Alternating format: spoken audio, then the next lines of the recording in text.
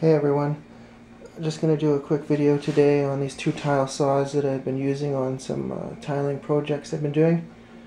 The one on the right hand side here, this is of course the cheaper and smaller one, and that's the one I had initially when I did some renovations in my washroom. And this one, it worked well for me. I think I bought it kind of on sale from Canadian Tire. It's a Mastercraft wet tile saw, 4.5 inch diameter blade.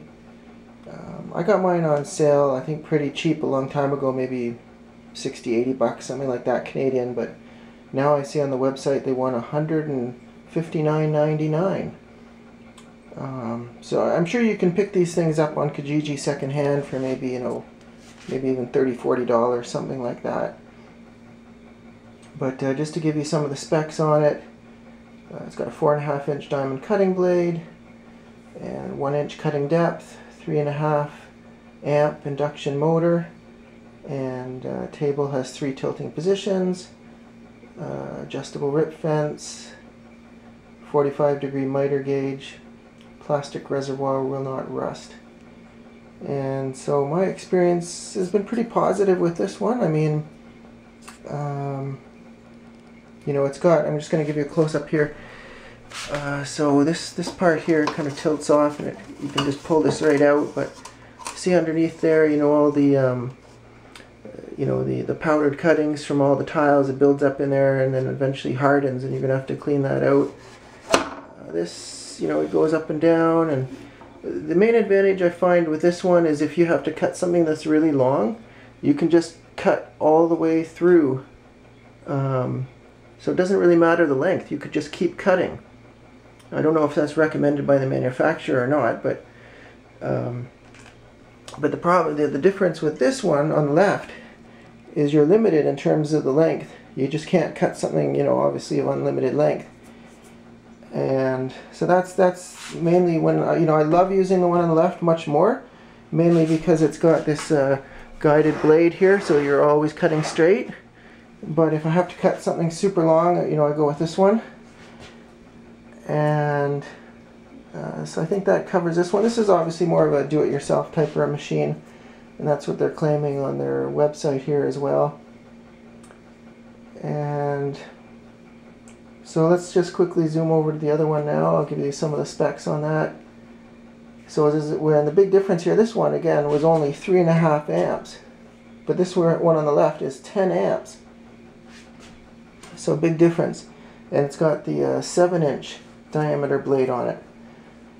But of course the difference in price, whereas this one's like around $160 on the website, Canadian Tire, this one here is going to set you back $399.99. Mind you, you can get them on sale, of course, Canadian Tire, but I got this one on the left here on sale for $80 Canadian on Kijiji, just from somebody who wasn't using it very much anymore and they wanted to get rid of it.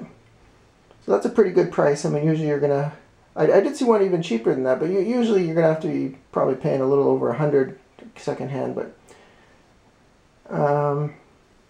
so it says this one is capable of cutting through ceramic, slate, terracotta, marble, and granite floor wall tiles. Of course, you've got the guide rail system. Slides the blade for accurate cuts. The blade tilts 0 to 45 degrees for making inside or outside bevel cuts. And I'll just give you, you can see some adjustments on the side here and on the other side, so you can make those beveled cuts and or tilted cuts. And it says there's a 60-degree right miter gauge for precise angled cuts. Has the water pump with the filter to keep the workplace and the blade clean and cool. I have had a bit of a problem with the water pump. So you've got the water pump down here, and you've got the hose coming up here with the water, and then it goes, I'll just show you here, to the front of the blade, and the water just comes down here while you're cutting. And sometimes I've noticed when I start it up, the water's not coming through for some reason. And so I've had to kind of shake the hose around a bit, and then eventually the water starts coming out the front. Of course, whereas on this other one on the left, you've got the water right in down below here, and the blade's always hitting the water when it spins around. So that's a big difference between the two. And of course there's a removable drain plug for fast and easy cleanup. It says it includes the diamond tip blade, as well as some blade wrench, socket wrench, miter gauge, work fence, clamp assembly, blade guard.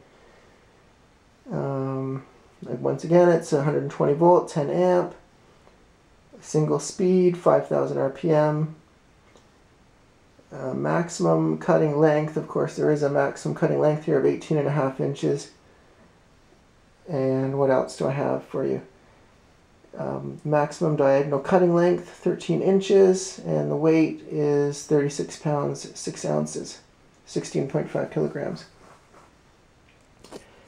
So I think that covers most of the things I can tell you.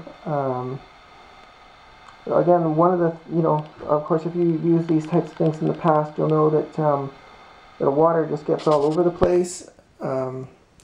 So you probably might have to put some sort of a, basically I was using this top, say this plastic top of a tote, a plastic tote, and I was sort of putting that over here on the side, and that way any water that came off the tiles would just kind of fall onto that plastic coat. So it's an upside down tote, and then it would just, water would go on there, and then I could easily clean it up afterwards and just pour it back in or what have you. But yeah, with both of them, you have to worry about the water getting all over the place. And I don't think there's much else I can tell you about these machines. But of course on this one, you've got this thing, it will slide as well. This thing will slide back and forth, and of course you've got this to keep your fingers safe. And other than that, I don't think there's too much else I can tell you about these. So I hope you enjoyed the video, and please give me a thumbs up and like if you liked the video. Really appreciate it. Have a great day.